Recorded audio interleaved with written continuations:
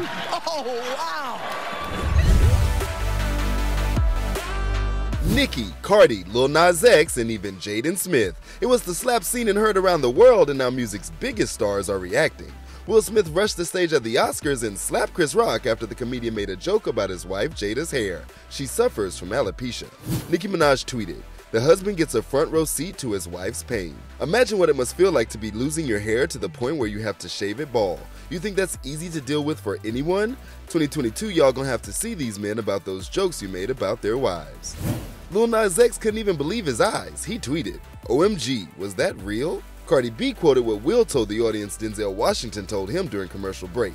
"At your highest moment, be careful when the devil tries to come for you." Will's son Jaden simply added, "And that's how we do it."